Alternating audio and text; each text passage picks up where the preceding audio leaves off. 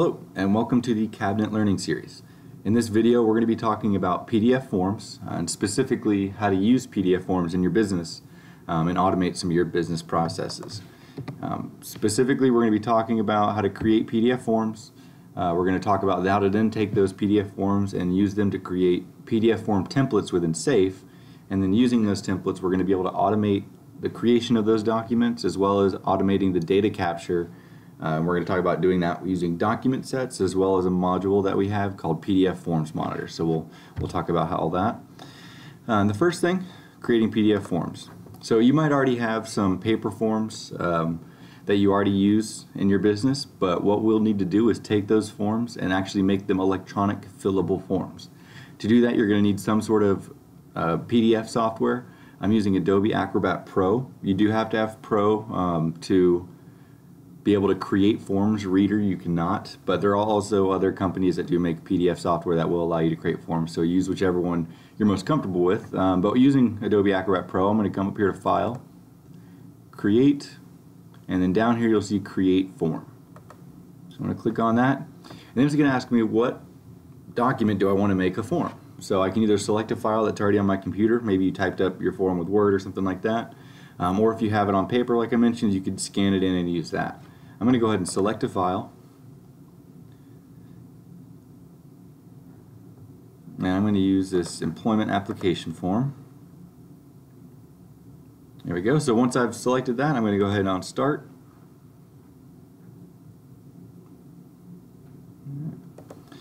So as you can see, I have an application for employment, and I have a field here for last name, first, middle, date, street address, and so on.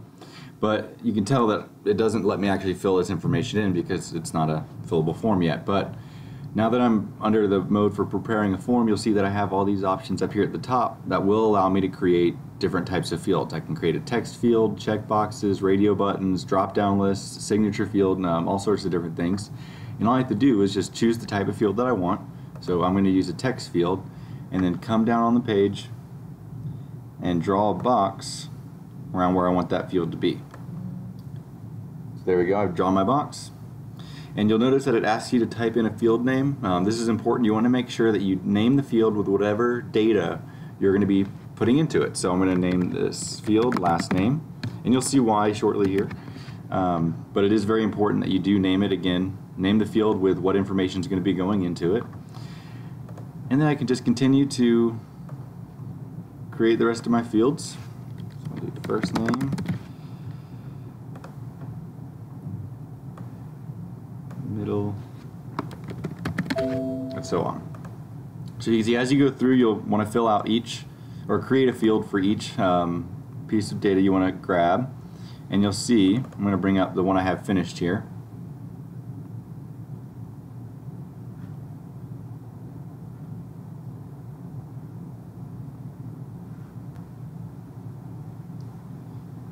There we go, and this is what it should look like once you're done.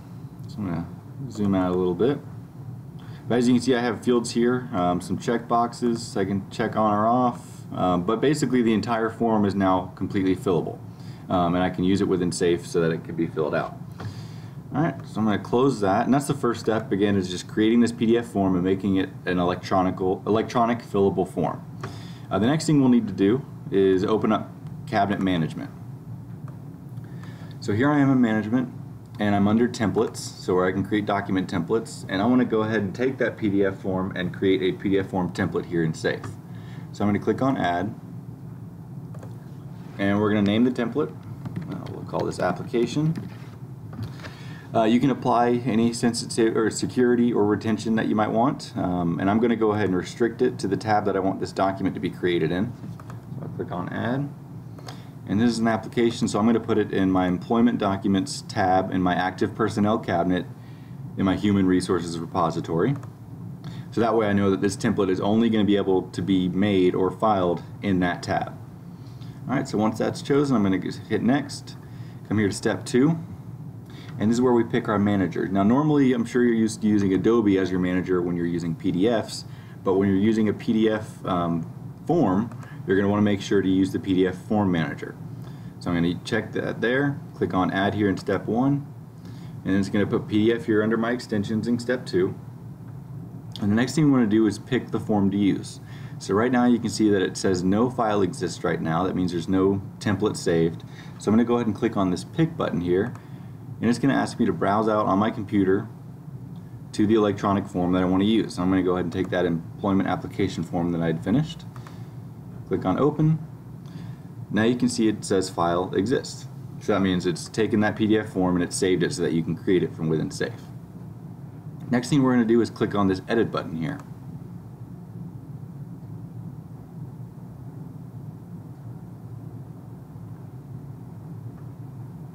There we go. It's going to bring up our PDF form management window.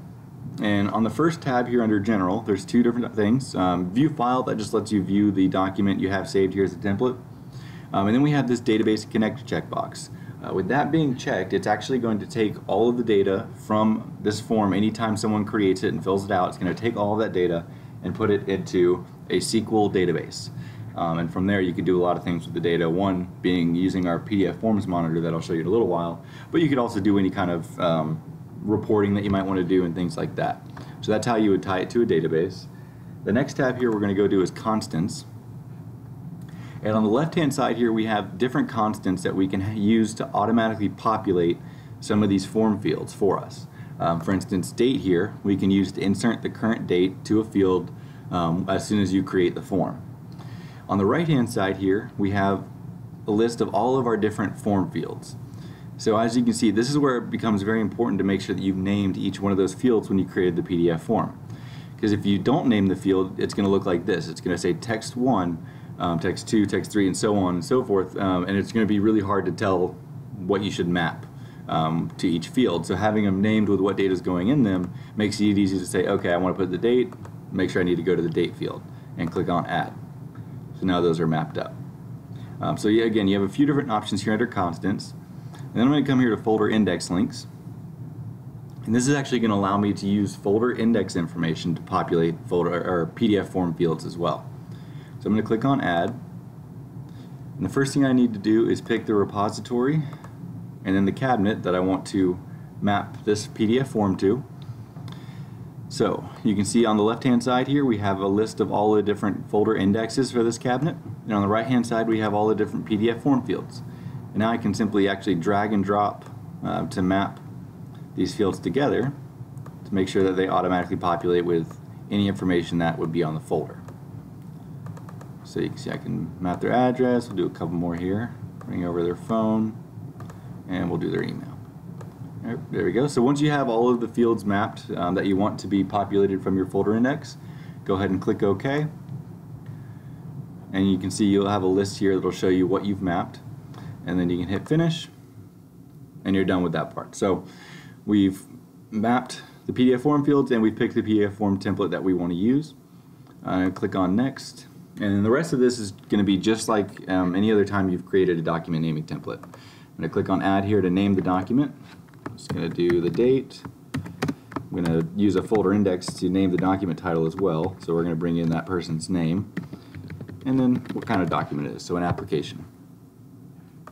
Step 4, we can do any post creation options, so we can have this automatically go through a workflow. So I'm actually going to turn that on and have it go to my user. So there we go, so we have it going to my user. So as soon as this document is created and saved inside a Safe, it's going to automatically get workflowed to me. Alright, click Next, and then step 5, we have a summary of everything we've just done, so you can see what you've named it, and you've picked PDF forms and so on. So you can make sure everything's correct there, and I'm going to click on Finish. Alright, so let's go take a look at what that looks like in Safe. So here I'm in my Human Resources repository, I'm in my Active Personnel cabinet, and you can see I have a folder here for all of my different employees, and I'm going to go ahead and open the folder here I have highlighted.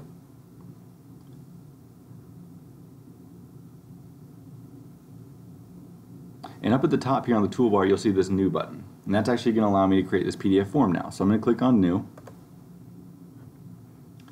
I'm going to make sure to check my PDF Forms Manager, and then here's the application template we just made. You can see it's being named with the date, the person's name, and then application.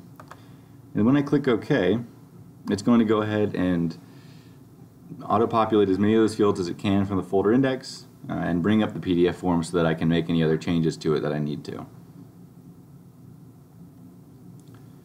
we go. There we go. So you can see we have our PDF fillable form. We have actually all the first fields here already filled out for us, their name, date, address, and everything. And then I can continue to fill the rest of this information out if I need to, because I'm sure there's going to be other fields on here that weren't able to be populated from the folder index. But nice thing about the folder index, populating the PDF form, there's a couple things. One, obviously it saves you all the time of having to type in this information yourself, so it's going to expedite the process of creating these documents. But also it makes sure that the information is more accurate, so the user's not actually having to type it in themselves. It's getting pulled directly from the folder indexes, so that kind of eliminates the problem of human error when filling in those fields. Alright, so once I'm done, I'm going to go ahead and click on X, save my changes, and there we go. So now it's been filed in the folder that I created it in. I can see a preview of it here to the right, and then you can see it's also gone through a workflow as well. Alright, so we've talked about creating PDF forms. We talked about taking that PDF form and creating a PDF form template and safe. So now let's go ahead and jump into creating document sets. Now document sets allow you to create all of these documents at once, or multiple documents at once. Let's say you have an entire packet that you need to create for a new employee. You can make sure to create all of those packets or all those documents at once. So what you want to do is you want to come here in management and choose the template that you want to use. You'll want to select it and then come down here to the bottom right and select the button for document set, and then click the button for check validity. And that's going to make sure that this document template can be used as a document set. And it's going to ask you to pick the repository and cabinet you want to use this document set in. I'm going to click OK. And there we go. I have a window saying that the template is eligible to be used in document sets for the selected cabinet. And if it wasn't eligible, it would come up and tell you the reason why and what things you might need to change to make so that it is eligible to work as a document template. So I'm going to come here to cabinets and come to my active personnel cabinet, edit that, and down on the left hand side you'll see a button for document sets. I'm going to click on that, and I'm going to see a list of all the document sets I have here, and you can see I already have one created called new hire. So let's go ahead and edit that. So when creating a document set, what you'll need to do is give it a name. As you can see here, this one's called new hire, so this is my packet anytime there's a new employee. Then you have an option for whether or not you want this document set to be created whenever a new folder is created. So that's going to make it so that you don't even have to worry about remembering to create the document packet. You can just have that checked, and so anytime a new employee gets added to the system, you have all the associated paperwork that you need for that person. I'm going to go ahead and remove these templates here and show you how to add them. Click on this add button here, and it's going to show you all the different templates you have available for a document set. So I'm going to highlight the ones I want to use, so these 3 documents here. Click OK. So there's our 3 templates. I'm going to click on save, and so we can see there's our document set there. Hit close and finish to save my changes. Alright, so let's go here and save now, and I'm going to go ahead and create a new folder. So let's see.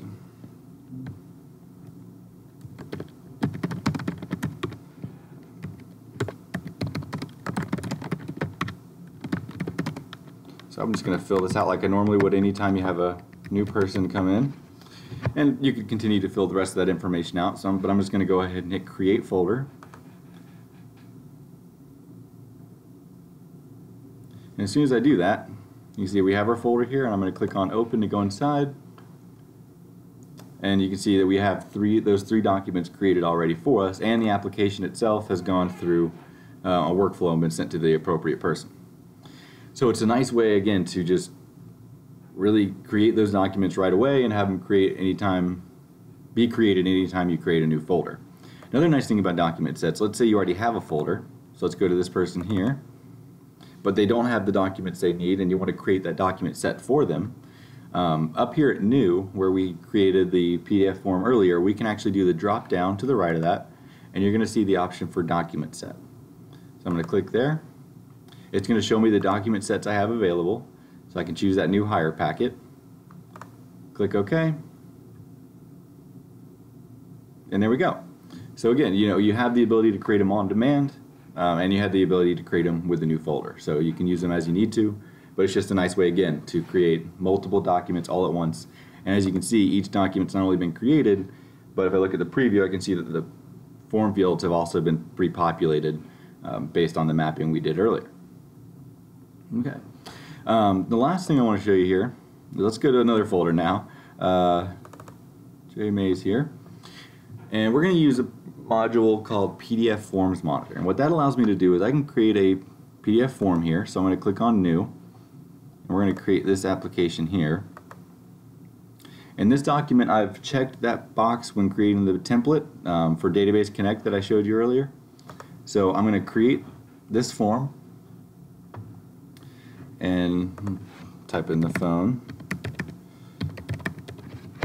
Once I'm done, just like I'd normally do, just close it, save my changes. All right. And just like before, the document's been routed through workflow, and I can see a preview of it over here to the right. And then we have PDF Forms Monitor here. Now, PDF Forms Monitor runs as a service in the background, so you won't even see this. But just for demo purposes, I'm going to go ahead and run it manually here. Hit Run Now. And then within a couple seconds here, we should have another document created. So let's see. There we go. So we have our application that we created ourselves, and then based off that application, PDF Forms Monitor was constantly looking to see if a new application has been made, and then it takes that information and creates this new document. You can see that it's even populated the form fields here. We have our phone number filled out and the name down here. So it's just a nice, PDF Forms basically what it does, or PDF Forms Monitor, basically what it does is it monitors a database table and uses that information to populate and create a PDF form within SAFE.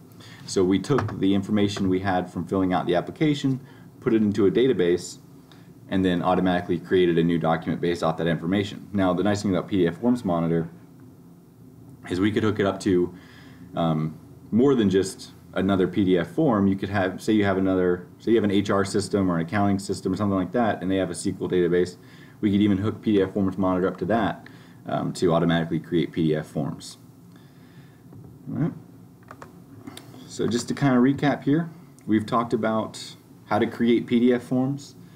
We've talked about how to take those PDF forms and make them PDF form templates within SAFE. And then we talked about how to automate some of this creation and data capture using document sets. Again, that allows us to create an entire packet of documents at once. And using PDF Forms Monitor, which is our module that creates PDF forms automatically and files them into SAFE, so you don't have to worry about it. All right, if you guys, I know there's a lot in this, so if you have any questions, feel free to contact your cabinet reseller or shoot us an email at info@cabinetpaperless.com or give us a call at 800-621-6501. Thank you for joining the webcast and hope to see you in the next one.